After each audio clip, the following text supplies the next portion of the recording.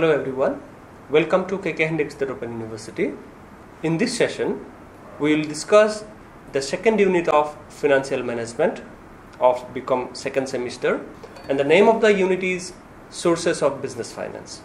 The discussion will cover the meaning of business finance, then we will discuss various sources of business finance, then various methods of raising short-term fund, and then various methods of raising long-term fund.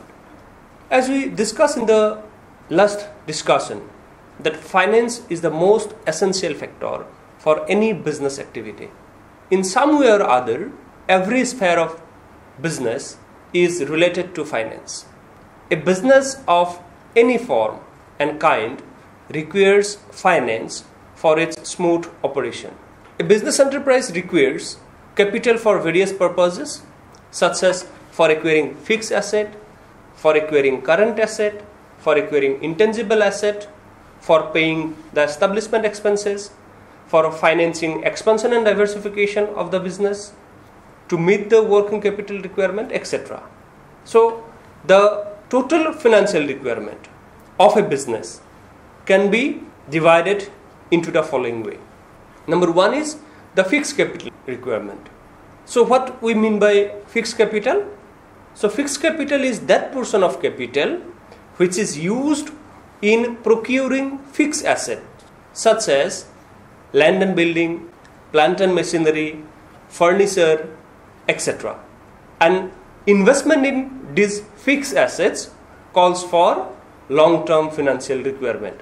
So, to finance this asset, we need to procure fund from long-term sources. Then again, there is working capital requirement, which is also called circulating capital or revolving capital.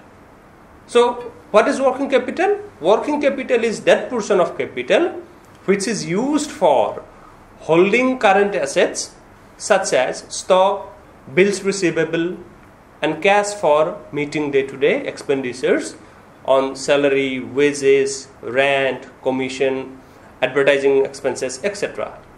So, now in this case, for financing working capital, we need some short-term sources of fund.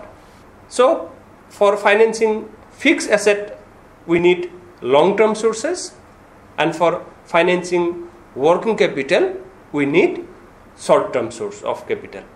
Now, on the basis of period for which fund is required, the company determines the source through which funds can be raised.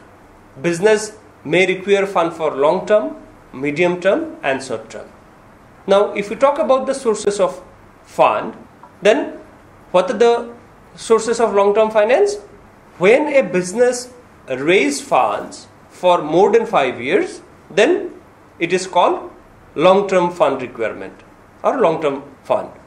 Long term fund is required for acquiring fixed asset, expansion of business, etc. Now, the source employed for procuring such long-term funds are equity shares, preference shares, debentures, loan from financial institutions, and retained earning. So, these are the source from which we can procure long-term fund.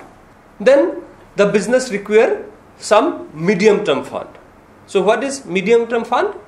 Funds which are raised for more than 1 year, but less than 5 years period. That is called medium-term fund, and these funds are used for introduction of new product, for upgradation of technology, investment in working capital, etc. Now, what are the source we can employ, or what are the source we can use for financing medium-term financial requirement? We can use debenture, we can use public deposit, we can take loan from banks, and we can use lease financing. So, these are the sources of medium-term finance. Then we need funds for short-term period. So, when the fund is raised for a maximum period of 12 months, that is 1 year, that is called short-term fund. Short-term funds are required in a business for meeting day-to-day expenditures like payment of salaries, payment of wages, payment of trade creditors, etc.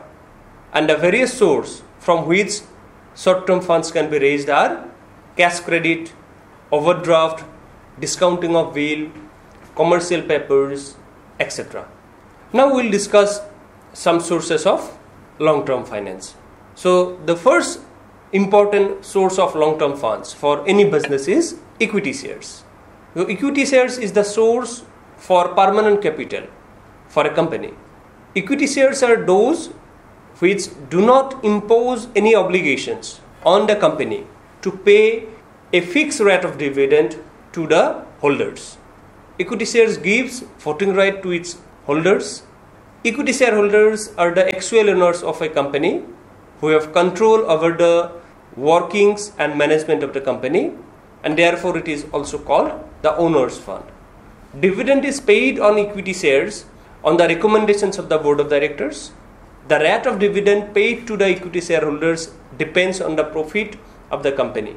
More profit to the company means more dividend to the equity shareholders, and less profit to the company means less dividend to the equity shareholders. But some company may pay dividend even if there is no profit to maintain the dividend stability out of its revenue. So it is not always like that. Sometimes even if there is no profit, then also a company may give dividend to the shareholders out of its reserve. Now there are certain benefits of raising fund by issuing equity shares. Like equity share is the stable and permanent source of capital for a business. Capital raised through equity shares can be used throughout the life of a company, since the company need not redeem equity shares. Then the next is equity shares do not impose any kind of liability over the company to pay fixed rate of dividend to the equity shareholders. So the company is free to determine the rate of dividend to be offered to the equity shareholders. Then asset of company are not mortgaged for raising funds by the equity shareholders. So when a company raises capital by issuing equity shares, the company need not create any charge over the assets. So assets remain free. The next is, since equity shares is owner's fund, equity capital increase the credit worthiness of the company and increase the confidence of the lender, and thereby the company can go for taking loans from the financial institutions. Now, though raising capital by issuing equity shares has many merits, but it has some demerits also. Like the cost of raising equity capital is not fixed, and it is generally high compared to other sources of finance. Next, from the investor's point of view, equity shares never ensure them a regular or stable dividend. So the return sometime may be high, sometime may be low. So there is no guarantee of return. Next, issue of additional equity shares dilute the control and power of existing equity shareholders. So when more equity shares are issued, the control and power of the existing equity shareholders are diluted. Next, investment in equity shares do not give tax advantage to the equity shareholders because dividends are not tax exempted.